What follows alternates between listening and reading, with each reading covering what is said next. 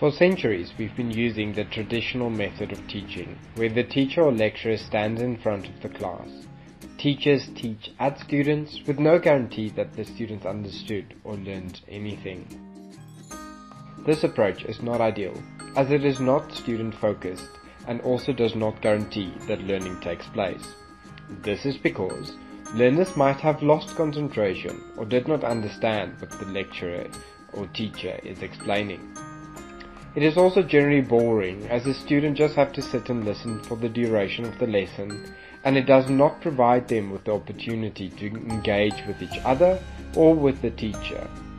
And learning mainly happens when students can make sense of the information for themselves, and engagement helps here. For a few years now, research into learning and teaching has shown benefits of moving to a student-centered approach where constructivism is key.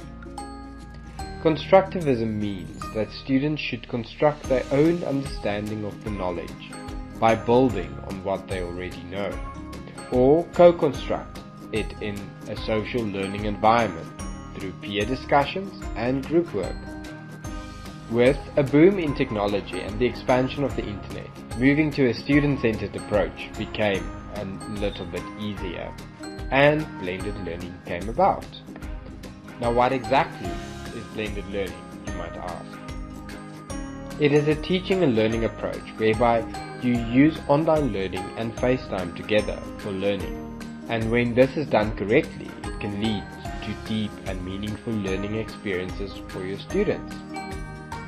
Blended learning blends together learning principles, learning theories, the web and technology to create an online learning and face-to-face learning experience.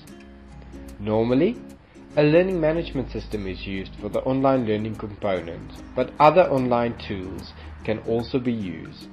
The FaceTime can also be in class or online through live sessions. But the whole idea of blended learning is to create a link between the online and FaceTime component, creating a learning continuum. It is therefore important that these two components integrate well. Blended learning occurs on a spectrum, as you have face-to-face contact time on the one side and the full online learning experience on the other side. The blend happens somewhere in the middle between the two. But it is up to you, the teacher, to find the balance, as there is no right way to blend a course. It can be 70% face-to-face and 30% online, or the other way around. It can also be 50-50. The important thing is that you find the mix that works for you and your students.